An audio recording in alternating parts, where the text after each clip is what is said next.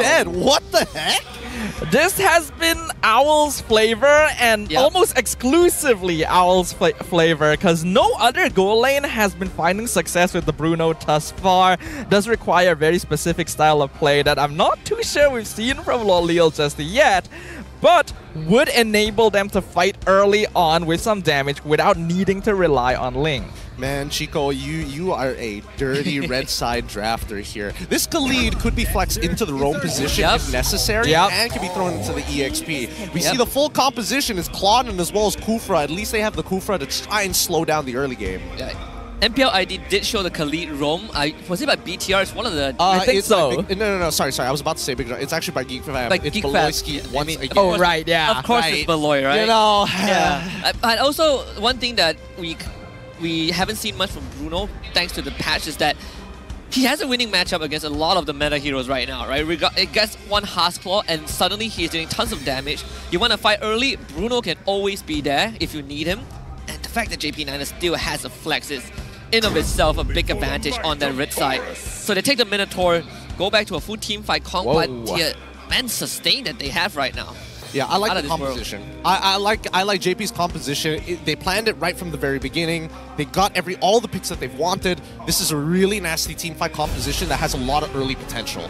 Yeah, straight up team fight. You got Minwind Fury, you got Real World Manipulation, you got Raging Sandstorm, and then you got Bruno to take the early game and scale alongside the Ling. So it's very, very complete from their side. I think Team HAQ's draft is not too bad, but requires a little bit more conditions to be met, especially with the alpha. They need to start fighting early, which NINERS are already prepared for. Yeah, there's going to be a lot of mid lane control fights here between the mid trios of both sides. If they don't have control over the mid lane, this game is going to snowball out of control for JP. And I think that Team HAQ needs to answer that question as soon as possible, because they only start scaling from mid game onwards. And I do like JP NINERS. I mean, they have a team comp that if the Ling needs time to farm, you got Bruno, right? You got Khalid. So let's jump into game 1 as we load onto the land of Dawn.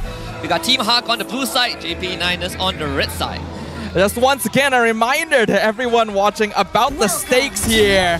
Team HAQ desperately need not just victories for the rest of the season, but for their peers in the bottom of the rankings to do bad. So if they don't come out on top here, their chances of moving on to the next season will be looking bleak. It's one of the very few situations where you see professional teams hoping for the downfall of another, even if they're countrymen. Yeah, well, at least I like the early maneuver. We talk about the mid lane trio, right? How much you can control this lane and kind of dictate the pacing. Both mid lane is taking a beating, but the fact that you have Rasi around as the Minotaur does make life slightly bearable for ZachQT, regardless of whether Miko is around. Yep. Speaking of which, we look at the emblems, we see that Claude's still taking common emblems, but understandably so, right? Has tenacity, has swiftness, understands that it's not exactly the easiest matchup against Loleals in the early game, but most importantly, even though he doesn't have mana to consume, quote-unquote, he still needs to get the health from killing these minions. Trying to control on to Max. He's going to be fine here. Did unlock the Tempest of Blade with that camp steal, so JP9 is already, in terms of pacing, they're off to a decent start. I do wonder where that turtle is going to spawn at the 2-minute mark, because the pathing for both junglers right now, they're going to converse in the mid lane. Yeah, I think at this point, Team HAQ, they just want to crush down on Loleals, right? If they do decide, hey, turtle is up, do we do it? No, don't take it. Or this early on in the game isn't worth it. So mid-side gang again. This time they will not be able to save ZachQT. First blood going over the box. Very important pickoff here for Team HAQ. Their mid lane trio actually going to be a lot stronger than NINERS in the first couple of minutes, since that is going to be a Minotaur Eve in the mid lane. So getting a kill onto box straight away going to help out quite a lot to keep them in the early to mid game scale. Well, with that early pick as well, this turtle falls into the hands of Team HAQ with no issues whatsoever. NINERS don't really care whether they have the turtle or not that big of a deal, but they need to make sure that ZachQT hits level 4, and that's when they can start fighting. Very unfortunate that Rasi even used his flicker to try and save ZachQT, so that would be 80 seconds before a potential Minwind Fury ult would be available. But we're seeing the effects of this Bruno, right? Basically outlaning Panda at the early game, and if Team HAQ doesn't provide support, Panda would just have to take that beating.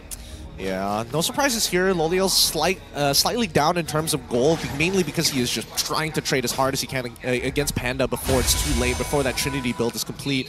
Majority of the members of NINERS going to be on towards the top side of this map. I think at this point they need to be careful with the positions, the atypical positions you see from Kufra, right? That river line is particularly dangerous. Pixel brushes is dangerous. Side bushes in the mid lane are also extremely dangerous. But the most important points are the choke points. The closest to the mid lanes transitioning into the pits of each, right? From red side at the very least, they have to worry about that orange buff brush closest towards the river, and also Tri-Brush where you see Max standing right now. The difficult thing for the NINERS in this case, though, is that Minotaur nowadays is really not that good at opening up the map anymore. He's actually one of the squishier early game tanks, so a lot of that pressure is going to go onto Tree to actually go into bushes and check where Miko is, which means that a greater EXP lane presence will be required that might potentially put NINERS behind in EXP. Speaking of EXP presence, right? They've noticed the positions of where Rossi is. They could potentially invade for purple, but it looks like they might set up a dive. There's a huge chance, either a dive or an ambush. Turtle is spawning in next 15 seconds. I think JP NINERS are well aware of that. So Tree, you gotta communicate that info. Team HAQ, they will relocate, take that mid lane out first, force JP NINERS to be reactive. Vexana will make it very easy, so they get control of the turtle pit.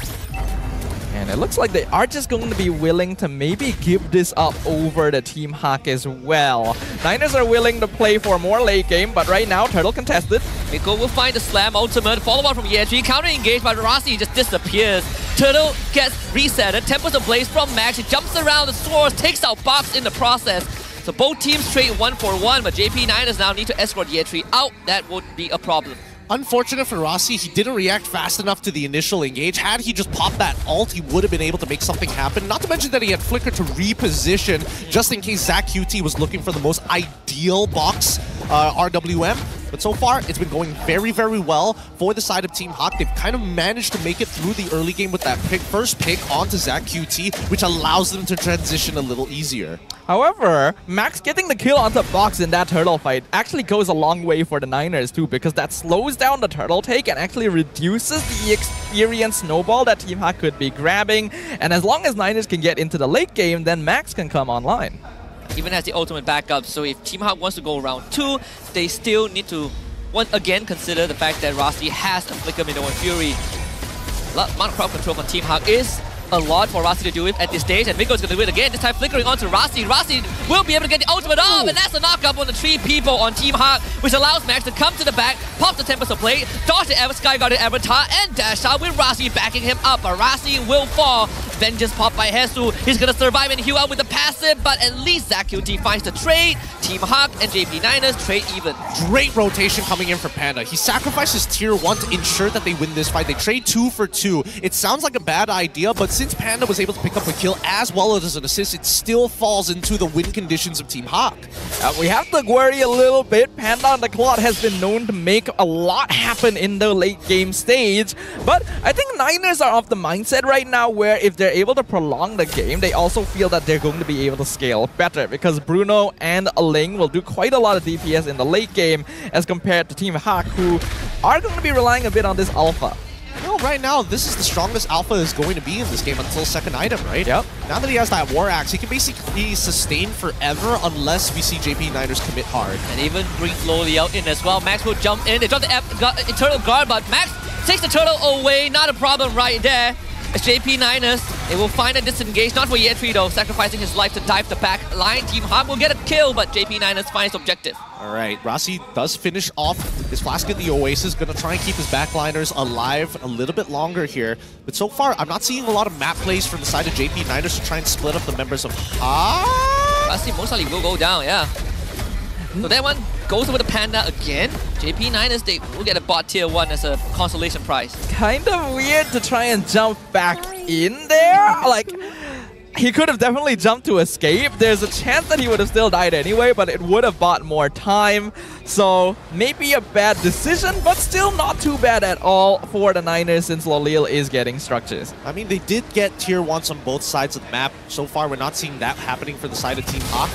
This is where we expect JP NINERS to really start getting strong. And now that they've unlocked the lanes, the only problem is that mid-tier 1 is denying them the access to easy solutions of rotating through the enemy jungle. They even saw Loli out rotating the bot side to take care of the wave. Team HAQ right now need to do some housekeeping, right? Top wave getting shoved in by Max, bot wave getting taken care of well by Low Liao. Can't really push mid thanks to ZQT. Macro-wise, I think JP9ers, they definitely have that innate advantage with the draft. Yep, and yeah, finally they're utilizing Max, right? They want to split this map up as much as possible. Team HAQ need to take the initiative. It looks like they found him. They control him, but can they keep him in place long enough? More than enough tools to do that killing spree for Panda. Literally what you were talking about, Gideon. Find these opportunities, pick off the Niners while they're splitting up the map, and Max going down there is a huge catch since he hasn't died yet this game. Yeah, but it did cost Dinesh his flicker. Oh god. This one should be fine. Yep, has the ult, has Vengeance. Also opens up space for Panda. Mid-side, Ye3 had to use the ult to get out as well. JP9 is now needing to wrestle back control a little bit. Their top tier 1 will fall as Lord spawns bottom side. Okay, so now that they have Max back in healthy shape to try and contest, he doesn't have his purple buff. He will, oh, yeah, 3 should be fine. He needs the housekeeping top side of the map, but it's tough, right? Because you know at this point that Gatot hasn't used it. Oh, wait, hold on! Another flicker engage from Miko. HAQ gets to the backline with the Vengeance. ZQT trying to create the kill box, but Panda is on a mega kill streak. Ye3 returns by taking out HAQ. So JP9ers not really out of the fight just yet. It's an even 4v4. If Miko can find another engage, this will be huge. This time again, finding ZQT and Ye3. They both flicker away.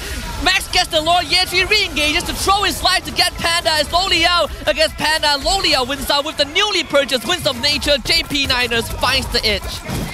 Alright, we're seeing some better stuff from Team HAQ here. Miko being able to land quite a lot of good engagements, though perhaps that's due to Niners also not really having the tools to scout him out. Whoa, Low Liao. Are you mad? Low Liao's gonna man fight this and die! Bad habits. Rearing their ugly head again. But they're just not going to take the mid-tier 1. That was the whole purpose of this in the first place. So I think he definitely lost direction there. Probably still feeling himself after taking out Panda, as well as making sure that he's just crushing everybody on the side of Team HAQ. He's going to be the strongest at this point in time, but we do see the Trinity build, as well as the potential Winds of Nature in the process for Panda. He's already 5-0-3, and I think that Panda knows for a fact that these team fights are a lot easier to manage now, as long as they take out Rossi. And I think right now, Rossi is the weakest link. Because of his Flask of Oasis first purchase, he's not as tanky, but he does have a lot of sustainability. Doesn't help a lot when you're getting blasted down by a heavily fed Claude on top of the raw CC from Miko and Dinesh. In fact, generally looking at the items, JP9ers are not equipped to actually deal with Panda's damage yet. There is just not enough physical defense to survive against him. And when you're up against a level 12, 503 Claude, that is going to be a problem. I'll say the silver lining is net worth wise, both gold laners are equal, right? So Low Liao going down, it stings a little bit, but they're not too far behind. I do wonder, I think Rossi is prepping himself for Winter Crown. That could be the big difference maker to prevent any sort of one-shot from Team HAQ.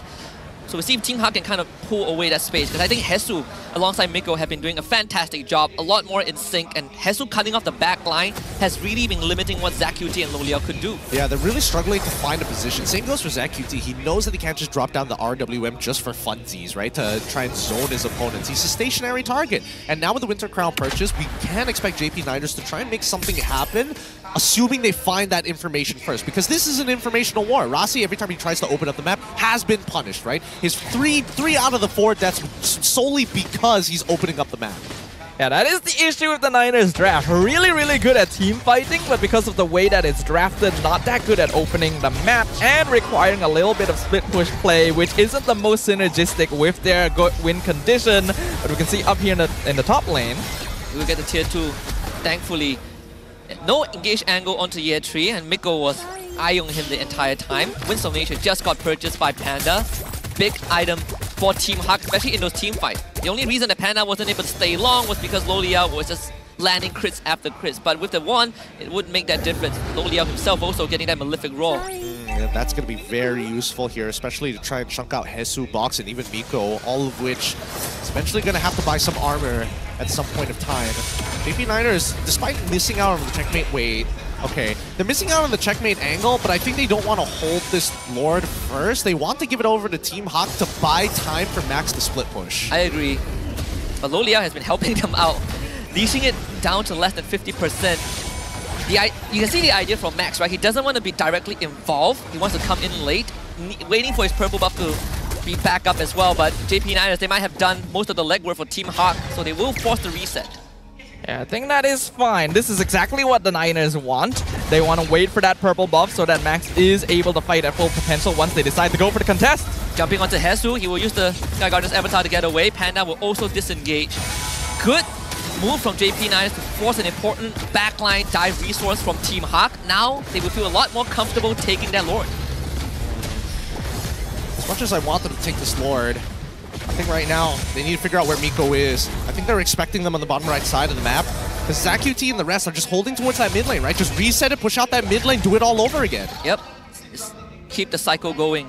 Very tense Lord dance we're looking at right now. We're 13 minutes in. The net worth lead in favor of NINERS, but not by that much. Only about 2k. And with Panda already at max level at this point, they don't really care too much about that gold difference.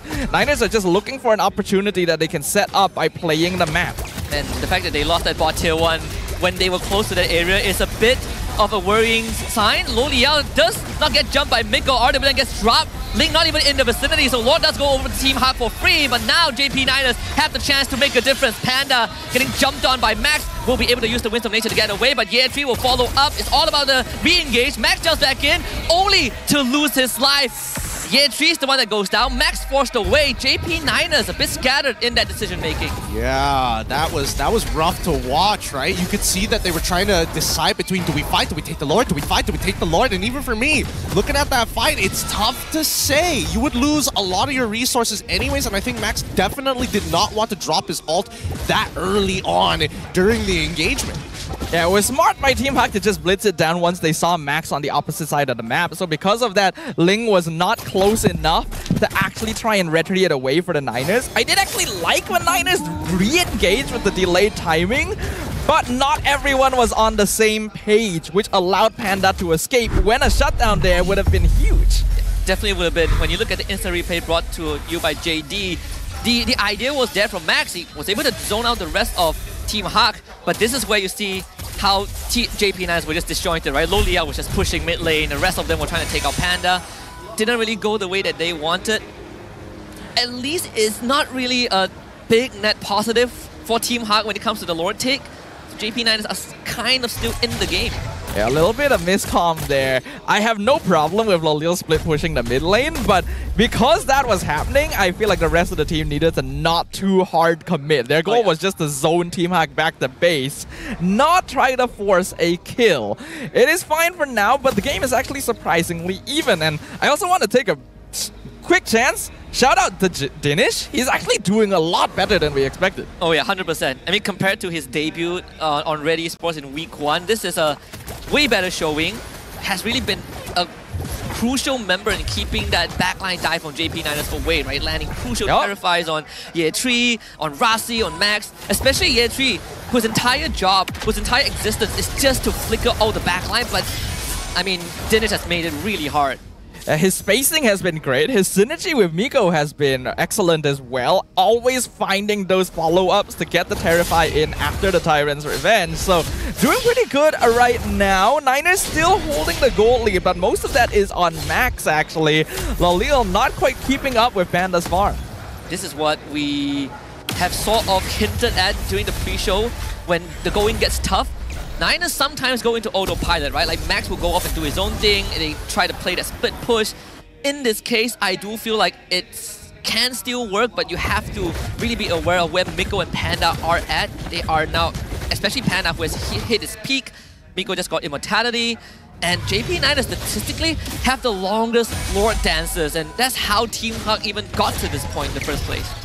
Now that we are getting into the late game phase, 17 minutes in, another Lord spawning. Team fights are actually going to be pretty even overall, and the gold laners will play a much more heavy role, with Panda being the main source of DPS for Team HAQ. Now that box will start to fall off. In the same way, Max has to decide whether he wants to focus his efforts on split pushing or actually participating in the team fight where he could potentially be picked off. They don't really have a wave set up for Max, and that is going to be the pain point for JP NINERS. The prep isn't really done for him. Panda is going to shove up the top wave, even set up a slow push. So Team HAQ now has the macro in their favor. Max has to get here in time, and he does have a bit of room to work with. Panda goes in with the Blazing Duet with Miko, but Max steals the Lord, and that could just be the turning point for JP9. Loliao gets away, Jesus zones him out. Winter Crown being used by ZQT. He survives as Rossi heals him up with the motivational roll at the very end. JP9ers makes the important plays, takes out Panda and Box and the Lord. That's the turnaround the Niners have been looking for. Team HAQ committed maybe too many resources to catching out Loliao. And with the Purify and Wind of Nature still available, that actually put Panda out of position. And without him, Team HAQ, they can't defend. This is JP9's best chance to really do some big structural damage. They will not be able to end the game. So Team HAQ still has a fighting chance for sure. But we're seeing JP9 is starting to pull it together a little bit. Just feels like a positioning war. Hesu trying to zone him off here, but Ye3, he's just so tanky. He really is. With the Lord on their side, they could get more than just one inhibitor. Max also just got his immortality, so at the end of the day, JP9ers is starting to really extend their lead. But do they want to stay around? It seems like that is going to be the case. Panda being caught up by the RWM. Ye3 goes down. That is the immortality. Big minimum fury. But the damage from Team HAQ is just overwhelming. They are just flooding JP9ers with so much numbers that it might not be possible for JP to end the game. Rossi will try his very best, but Team HAQ holds the front and defend their base to live another day. Ooh, some mistakes being made there. Niners definitely overstayed their welcome. They have a lot of damage, but they're fighting inside the Team HAQ base where they can just keep walking back home, refreshing and rejoining the fight. And Niners just got caught out a bit. They were stacking up and got caught inside the avatar of the Guardian. And that caused a lot of AoE damage. It also helped that Miko was able to land a pretty good ult as well, right? Slowing down ZQT's RWM's DPS, catching Max against the wall too before he got the Tempest of Blades. I think right now it's just a positional war between JP and Team HAQ. That allows Team HAQ to at least tend to get one inhibitor, but ZQT will zone him out. See Max coming in from the back line. Maybe there will be an opportunity, but Miko sees him. So very good Team HAQ. Really? Gotta give it to him. Gotta give it to him. Yeah, right? Like, good job. You scouted the brush. I'll get you next time. Comes up, just pulls up on him casually. I think as of right now, right, both teams need to make sure that the carries aren't standing too close together. Loliao cannot stand next to ZQT side by side. Same goes for Panda and as well as Dinesh. The moment that they do, you see both teams pull the trigger finger very, very fast, right? And I think Box is in a very unique position because he can displace his opponents, he can engage his opponents, but most importantly, he has the most amount of sustain. So going in and out of these fights are actually very possible if he times it according to the CC from Dinesh or maybe even Hesu. Yeah, there's a lot that Team HAQ can actually play around, right? We're seeing a little bit more discipline now. The coordination's not bad. There is actually follow-up when Mika or Hesu engages, but sometimes it is still a little bit scattered. If they can clean that up, actually, they do more than enough damage to take down the Niners. Team HAQ has plenty of crowd control, so JP9ers needs to keep that in mind. In fact, right now, they're going to start to blitz down the Lord, or maybe make an attempt. Team HAQ, they didn't have Panda and Miko with them, but they're able to catch up. The mid-wave needs to be taken care of though, so JP9ers, they're not really rushing this. Mid-wave has just spawned, so Panda doesn't need to worry about that mid-wave that much. Why put it so low? Why put it in dangerous territory, man? Oh no. I guess this is the only way. Oh, hold on. They found Miko, and Miko found ZQT. They need to get him out. ZQT trying to survive, but Panda's gonna get jumped on by Ye3. They drop the Eternal Guard, which missed. ZQT gets out, drops the RWM. Box has just overextended. He thought his team has a chance, but now he's gonna feel the full force of JP9ers. Even Hesu re-engage to try and make a difference, but can't even find Ye3. JP9ers just forces a mistake out of Team HAQ. Nicely done. I think that JP9ers honestly could have done a little bit more there. I think Max should have chased Panda. There's no point actually peeling back and trying to get rid of Miko. Maybe even Dinesh would have been an ideal target, but Dinesh went out of vision as soon as Max gave up his position of chasing Panda. Yeah, I absolutely think that should have been one fight for the Niners. They already baited out all of Miko's tools, and then Ye3 almost took down Panda by himself. They could have totally dived them, but we're still a little bit wary about Hesu holding the front line. And JP9ers, they will get a free Lord for themselves. And this is probably where control completely goes over the JP9ers side. Team HAQ gets a consolation prize, no bot tier 2 of JP9ers. Not too big of a deal, but we're reaching think the longest game so far this week has to offer. Yep. 22.5 minutes. Everybody's pretty much at max items. It's only the supports on their final, sorry, the EXP laners who are looking to pick up their final item. Same goes for the supports. But with such a whopping lead from Max's side, it really doesn't matter at the end of the day. Nope. It feels like there's too much hesitation coming in from Team HAQ at certain points. They have made some good plays, but the moment something doesn't work out, you can see that it takes them a moment to regroup. And NINERS use that to just blitz down the Lord instantly. And is this endgame? This could be endgame here. I mean, this Lord should be pretty powerful and pretty difficult for even Claude to deal with. It comes down to Miko as well. He's in a very interesting position. Gets the engage to the bag. That's going to be purified. Oh! Loliao executing call out. Minoan Fury from Rossi as a response. Hesu with the vengeance, able to zone Loliao away. NINERS takes out ZQT. Team HAQ once more mounts a defense of their career to keep this base intact. Hesu doing a lot of work right there. Basically 1v4ing the entirety of the NINERS and allowing the rest of Team HAQ to deal with the Lord. I mean, it was a good idea from JP NINERS, but I think that Rossi definitely needed to be a lot more forward in that angle. I mean, yes, he was going to hit the he was going to hit the Minoan Fury anyways, but I think he was just slightly forward. It would to deter the front line of Team HAQ from actually engaging in. Wow. So far, I think that Ye3 has been doing a phenomenal job at actually threatening Panda's position consistently throughout this match. I just feel like his work goes a little unnoticed. Yeah, definitely. I mean, you could say the same about Miko, right? He's been getting some really nasty catches. ZQT, Loliao, crucial targets that you say shouldn't stand together, but they do anyways. Yeah, the frontliners have been doing a lot of work this game. Just threatening the gold laters, making it so that neither Panda nor Loliao can very frequently get the position needed to do consistent DPS. So me and LaFell, we had this conversation yesterday, right? Like, team victories have been coming down to the enemy teams making mistakes rather than the winning team making good plays. Are we looking at the same situation right now for these two teams? Yeah, we are looking at the same situation. However, I will say that at least JP NINERS know how to force a mistake out of their opponent, utilizing their map advantage. The fact that they have 3 inhibitors still standing, Team HAQ is always going to have to be on the defensive. They always have to worry about a backdoor, and JP NINERS really need to utilize this because half the time they're so concerned about wiping out Team HAQ that honestly, simple, basic stuff like minion wave management is sometimes forgotten. That's how they lost their tier 2 for free on the bottom side of the map. This has been a weakness of the NINERS for a little bit. Their macro play is actually pretty good, but sometimes will get a bit narrow-minded in terms of getting those kills so that they can open up the map and actually end the game. We have reached a point now where anything can actually happen, even if Team HAQ still have a few structures to deal with. As long as Panda is able to survive a fight, the game can end right there. It's a tipping point. Max will be spotted out by Miko again. There should be some info the Team HAQ can work with. They got a top wave set up. Max didn't deal with it. An attempt to push Hesu away. But Team HAQ, they might find it engaged. They find Loliao again. He has to use his Purify for the second time. But Hesu follows up to the back with the Avatar to guard it and box with the sweep as well. Spear of Alpha. Loliao needs to go. And NINERS lands the killing blow. JP NINERS will get a trade in return. But they also call Rossi. Winter Crown to buy time. Oh, and Max is going to go for the back door. JP NINERS just needs to stop the recalls. Don't let them get back to base. But Miko with the conceal will give that extra speed. Isn't enough though. They got to kill him. Push the minion out of the street! He pushed the minions out! The game! Panda does go down, but Max has to retreat! Team HAQ still keeps the game in their court! Woo! Alright, good response from Team HAQ, but it doesn't mean that the Crystal is not at 20%. It's still anybody's game, but JP could shove this in. Oh my goodness, right now, NINERS gonna try and force it while Hesu and Panda are still down for the count. Eternal got dropped. Another 30 seconds, there's an RWM, Rossi jumps in, gonna prop that Minoan Fury, the minion wave is in as well. The get rid of Dinner, Eternal Guard will take out Rossi. There's still one more minion wave in the bottom lane, top side coming in, ZQT just pressing on the Crystal. They should have enough damage. Max, he just needs to hit the Crystal. Just do it one more time. Ye3 will take over the job.